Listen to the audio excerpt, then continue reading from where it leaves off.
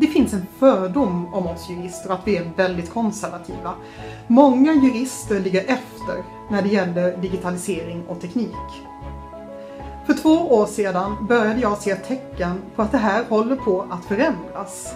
Jurister som lämnar universiteten idag, de har en helt annan medvetenhet om vikten av att anamma tekniken.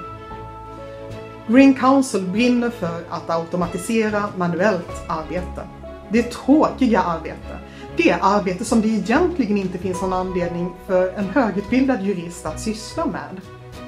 Samtidigt förstår vi hur viktigt det är, särskilt inom juridisk rådgivning, att få möjlighet att prata med en människa när man behöver det. Därför tycker vi att det är lika viktigt att koppla samman människan med tekniken som det är att automatisera.